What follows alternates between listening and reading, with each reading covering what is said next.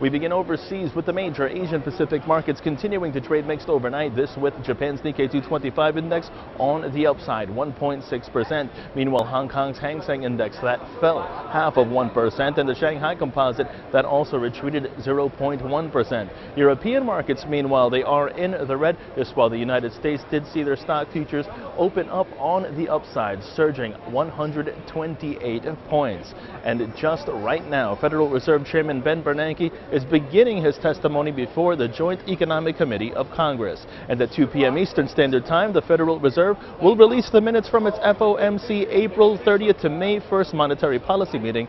The big debate is whether the Fed could taper off bond purchases sooner than the markets expect. Meanwhile, turning focus overseas, the Bank of Japan, it elected to keep its monetary policy unchanged as expected at its May policy meeting. And the release of minutes from the Bank of England's May 8th and 9th monetary policy meeting revealed that the central bank remained split 6-3 against restarting the Bank of England's bond buying program.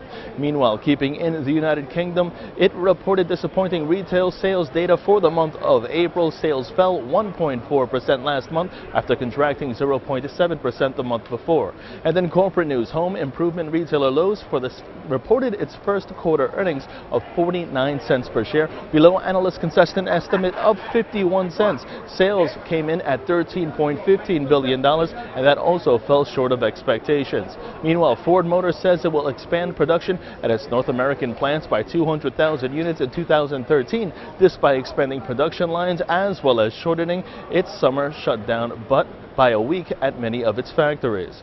Meanwhile, Sony's board of directors is discussing a plan to spin off a part of its film and music arm submitted by hedge fund manager Dan Loew, the company's biggest investor. And lastly, just released, we had existing home sales figures for the month of April in the United States, and they rose 0.6%.